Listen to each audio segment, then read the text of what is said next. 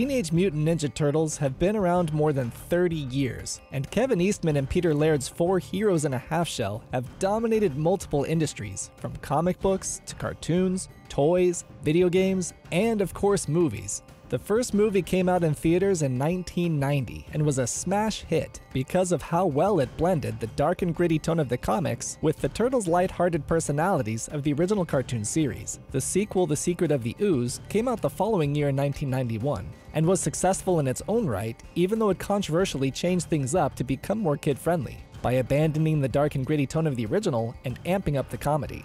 But unfortunately, here we are 30 years later, and none of the films that followed have been able to reproduce the quality of the first 2 films. Teenage Mutant Ninja Turtles 3, the 2007 CG animated film TMNT, and the 2 Michael Bay-produced reboot movies all have major issues. But TMNT fans almost universally agree that the 3rd live-action sequel is what killed the movie franchise. And I wanted to take a deep dive to compare the film with the core principles of what makes a good sequel, to find out why this movie failed where the previous 2 films succeeded. The overall goal of a sequel is to respect the original while giving the audience something new. There are a myriad of opinions about what should and shouldn't be done to accomplish that goal, but I think most of them can be boiled down to 4 main rules, which are: identify what worked and build off of it, change the stakes, play with expectations, and add new memorable characters. The Secret of the Ooze wasn't a perfect sequel by any means, but it got more things right than it did wrong. Jim Henson's workshop nailed the look of the Turtles on the first film, and this look was maintained with the new costumes in The Secret of the Ooze. The technical limitations of the early 90s meant that the filmmakers didn't think it was possible to go with their first intended villain, which was Baxter Stockman and his army of Mousers. So they opted to bring back the Shredder, which was a missed opportunity to introduce a new memorable villain from the Turtles' well-established lore. But Kino, Professor Perry, and especially Tokka and Razor were pretty memorable additions in their own right. As I mentioned earlier, The Secret of the Ooze played with audience expectations, for better or for worse, by shifting its tone toward comedy and lightening up the violence. But where The Secret of the Ooze was able to respect the original, while successfully giving the audience something new, Teenage Mutant Ninja Turtles 3 utterly failed across all categories. Identify what worked and build off of it. The most glaring difference between the first 2 movies and the third is that the Turtles' costumes had a very different aesthetic, because Jim Henson's workshop was no longer involved. The Turtles' facial expressions were more cartoonish and robotic looking, and spots were added to their skin that drew attention to their armpits and groin area. The filmmakers chose to build off the kid-friendly humor from The Secret of the Ooze, but went overboard by making the movie feel like it was meant for 5-year-olds, with its cartoonish slapstick humor and overindulgent pop culture references. Shwing! Change the stakes.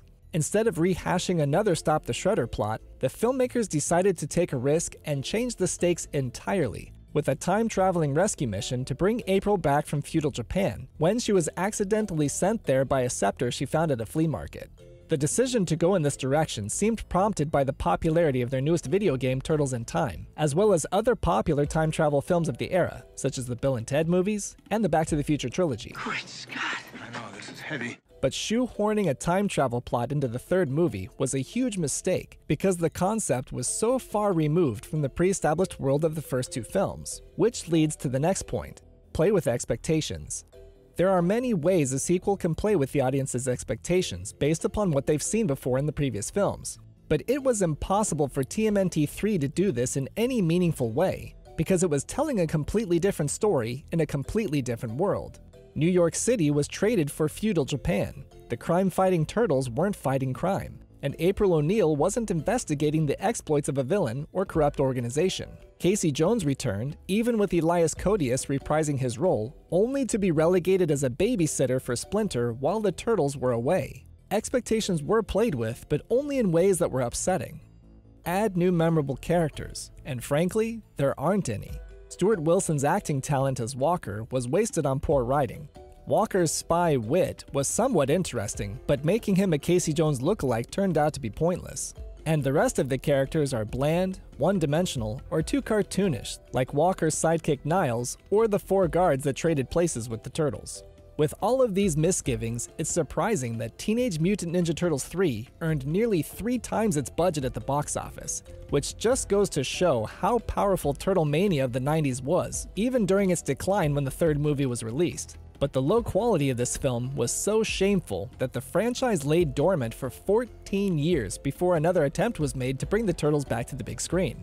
2007's TMNT and Michael Bay's reboot series had their own issues in trying to revive the franchise, but none of them have failed as miserably as Teenage Mutant Ninja Turtles 3. Click a video on the screen for more Ninja Turtle movie facts right here on Fun Fact Films.